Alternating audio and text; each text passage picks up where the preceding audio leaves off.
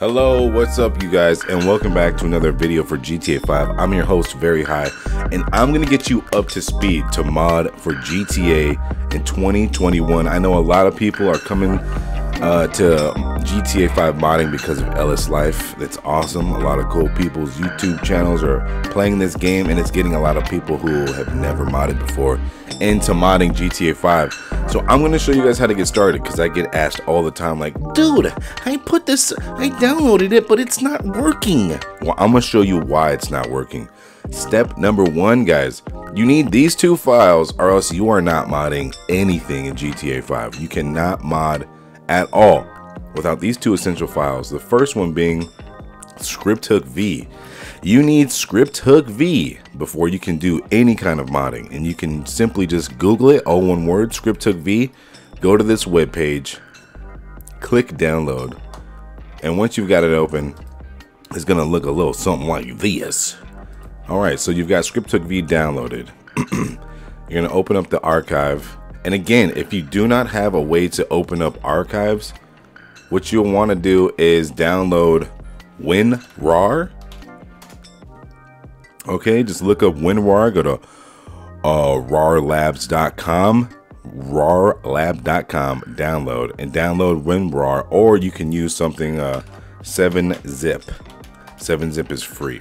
Okay, WinRAR is free. It'll just keep asking you to buy it though. So use these to open up zip archives if you don't have anything to open them up with. All right, so you got Open4 downloaded. You're gonna enter in this file here, this folder. You see these three files? All I do is I select these two.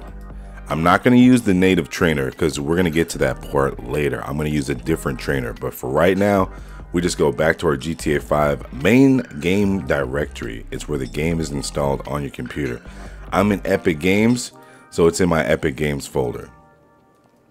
Now I'm going to select these two files, the dinput8 and ScripthookV. I'm just going to drag it straight into the main GTA 5 directory. All right, it's like, hey dude, you've already got these files, so you know we're going to replace them. Bam, we've got that done. We don't need to have ScripthookV open anymore. The next essential file is going to be community ScriptHook, or what is known as ScripthookV.net. You can find this on GTA5mods.com, as well as a link down in the description box for this video. So community ScripthookV.net. Click the download button here. It's going to take you to their official github.com page.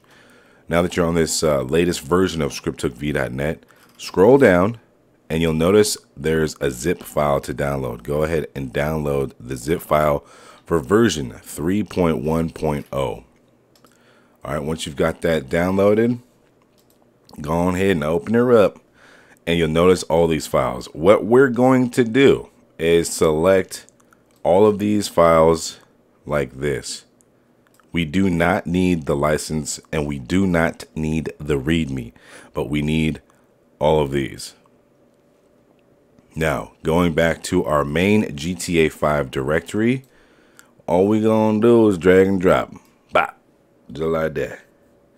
All right, you drag those 6 items into your directory, and now you have ScripthookV and community ScripthookV.net installed.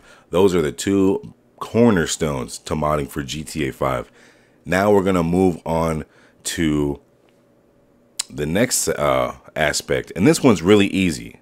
Now you just need to create a scripts folder. You can see I have one right here, and this is where I place all of my scripts.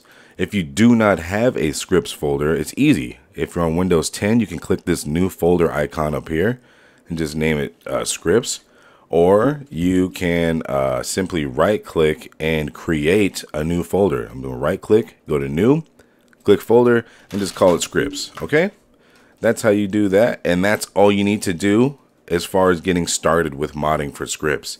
Now we're going to get technical. Now's the part where I show you how to install Open4. Open4 is very integral. If you want to add vehicles, if you want to add maps, if you want to add clothing and jewelry and hair and tattoos and stuff like that, you are going to need Open4. There's no way around it at all. You cannot install anything without it. So here's what we're going to do. We're going to go into the browser and just go to OpenIV.com. Now click on the download.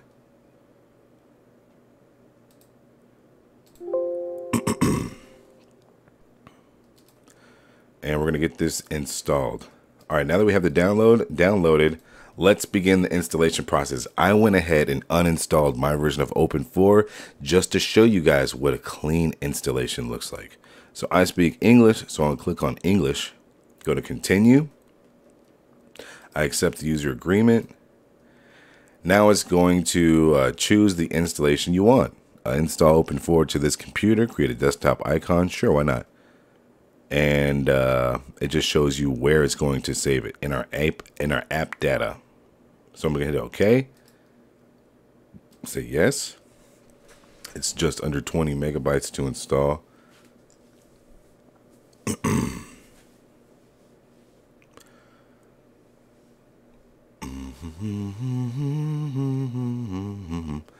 Okay, installation of Open 4 has been completed successfully. Let's click close. And now we can open up Open 4. It may ask you on this next screen to locate where your game is saved. So here's the starting screen. You can pick the different games that you want to edit. We're going to choose Grand Theft Auto 5. Click Windows because that's what I'm on.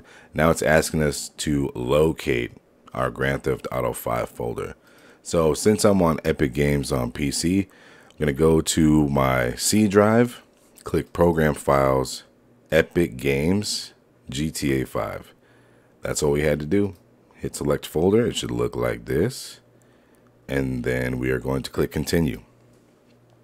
Do not forget to back up your original files before editing. Always remember that, guys. Always back up your files. Always be backing up. I have a folder here on my desktop called Open 4 Backup. To back that shit up. You gotta back that thing up. Okay. All right. There you go. We're now inside of Open 4.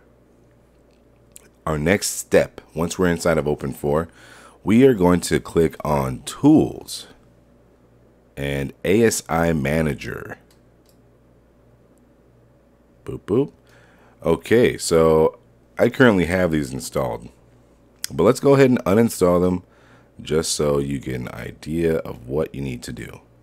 So once you're inside of the ASI Manager, you just need to go ahead and click Install. Install.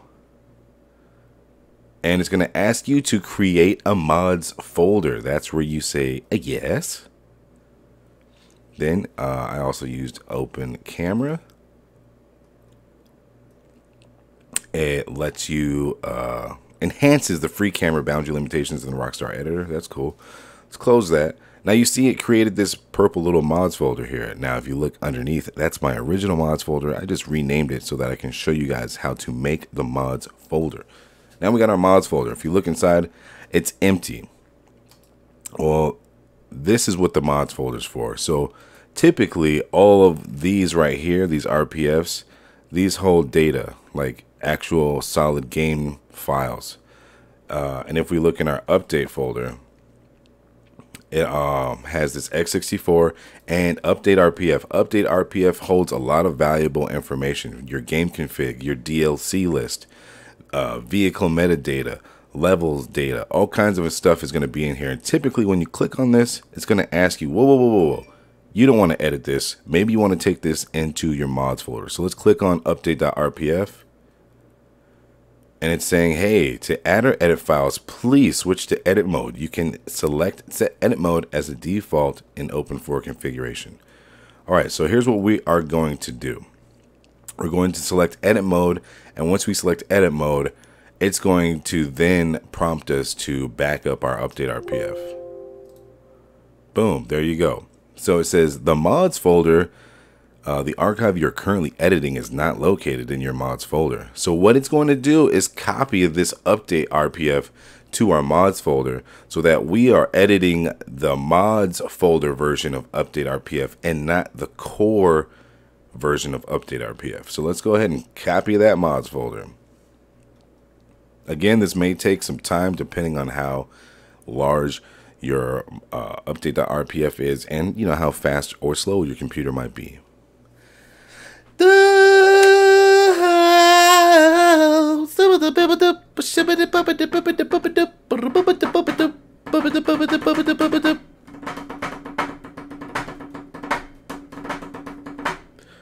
And there you go, guys. Look at the address bar up here. We're in Open4 GTA 5 mods update.rpf. There you go. And there you have it. That's how you get started using Open4 to start modding for GTA 5. The next step is a trainer. You're probably wondering, what in the is a trainer, dude? What is this, a Pokemon? Nah, a trainer is going to give you access to spawn vehicles. You can spawn characters. You can change the way your character looks to a different character. You can teleport to a different location. All kinds of little features are packed inside of these trainers. There's different ones. They all have different features, but they all pretty much do the same thing. They help you out. So there are two very typical trainers that people like to use. If we go to GTA5mods.com, we'll find them both here. Now, me personally, ooh, I like this right there. What is that? A ZR250? Okay, I like that. Typically, me, I use Menu, but a lot of people, and this is the first one I ever used, they use Simple Trainer. So we're just going to look up Simple Trainer. I'm going to show you how to install both of these, and depending on your preferences, you might like one more than the other. I like Menu, but for Simple Trainer, it's really simple. All you got to do, download that file. Go ahead now.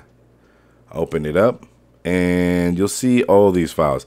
Go ahead and read that README, because it's going to give you a whole lot of information. It's going to tell you how to install it.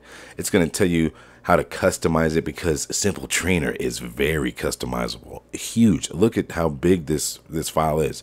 Anything you want to know about Open4 is in this README file. Please read your README files. But to install it, we need these two. Trainer.ini and trainerv.asi. So if I go back into my GTA 5 main directory, I would just have to drag and drop those right over here like that. And there you go. You now have Simple Trainer installed on your computer. And if you want to use Simple Trainer, I believe it is the F3 key on your keyboard will bring up the menu. So we'll demonstrate how to use that in a second. The next trainer that I like to use the most is Menu. So again, on GTA5mods.com, I go to the search box. I'm going to type MENYOO, Menu. It's going to be this first result right here. And when I click on this, it is going to take me to the GitHub. Also, always download it from the GitHub, the official webpage. So we look down here in the description box. It says the official Menu download can be found on GitHub. So let's go, or we can just click the green download button. There we go. It's going to take us to their GitHub page. You can see it's Menu PC version 1.4.0. Go ahead and get that thing a thumbs up, brother. All right, let's download Menu. Go ahead and give it a click. Open her up. And of course, the README again is going to give you all the documentation you need to navigate through the menus, how to use it. You can use a controller. You can use a keyboard. If you're on a controller, you can hit the right bumper and left on the D-pad to open it up. Or you can press F8 on the keyboard to open this up. Now, it's a pretty straightforward installation. All we need to do is place menu.asi and the menu stuff folder into the GTA 5 main directory like this. So I'm going to select menu.asi and menu stuff folder, locate my main GTA 5 directory once again, and simply drag and drop. Now, I've already got it installed, so I'm not going to overwrite the install that I have. But that's how you install Menu or Simple Trainer, or if you want, both. Now I'm going to show you guys how to hop into the game and use these trainers. Alright guys, so here we are in Los Santos. Inside the game, I'm in a shootout with a bunch of people that want to kill me right now. But I'm going to show you how to use both Simple Trainer and Menu. Okay, so here we are. I'm just gonna hit for simple trainer. I just need to hit F3. What the fuck? Anyways, I'm just gonna turn on simple trainer by hitting F3. Boom. And if you want to navigate the menu, let me turn this shit down. If you want to navigate the menu, all you got to do is on your number pad. That is the keys on the very far right that have numbers. You're going to use 2 to go down, 8 to go up. You're going to hit 5 to select. If you want to go left and right on things, you just use 4 to go left and 6 to go right. And if you want to back up, you can hit the 0 key or backspace. That is how you use simple trainer. Now if you want to use menu, all we got to do is hit F8, and typically it'll load up and you'll have to hit F8 2 times, but so we'll just hit F8, and then you can use the arrow keys, and we could do stuff like this. I can, like, you know, turn myself into, I don't know, a piggy and run around the city.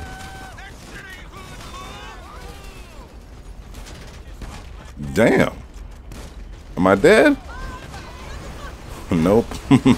Shit, I could be I could be Chop, the dog Chop.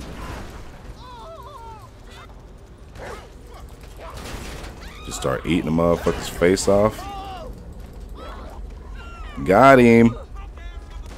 Let's see. We can get inside of vehicles if we wanted to. Let's go ahead and we can spawn a vehicle. Go to vehicle options, vehicle spawner. We get a coupe. Sure. Now we're a dog in a coupe. Oh wait, I don't think dogs can drive.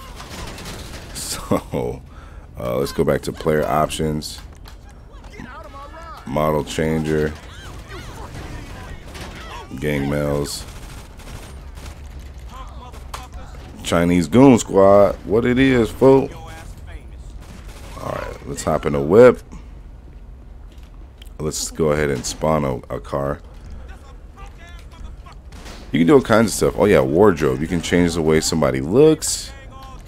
Now, depending on what kind of character you are, you may or may not have options. Oh my gosh. I think we just got hit by a train. Yeah. There's definitely a train right there. But yeah, based on what character you have limited options. You know, so you can like change up the torso. Oh damn, that's a cool jacket. Oh damn, this fool got some style. I don't know what's up with them boots though. Switch up the pants a little bit. Put some different can't do anything with the hands. Maybe we can switch his shoes up. We'll switch the shoe game up. No, can't do shit. So yeah guys, that's open for that simple trainer. This has been another GTA 5 mods tutorial video. I hope you guys got something out of it, and if you did, please drop a like, help me grow the channel, and subscribe to this bit. We're trying to get astronomical amounts of subscriptions to this channel, man. And if you have any questions, go ahead and leave it down in the comment box. I'm your dude, Very High. And this, dude, boy, come here. Boy. That's right. This has been another GTA 5 mods tutorial video. I'm going to see y'all in the next one. And until then, stay dangerous, stay out of trouble, and don't get caught.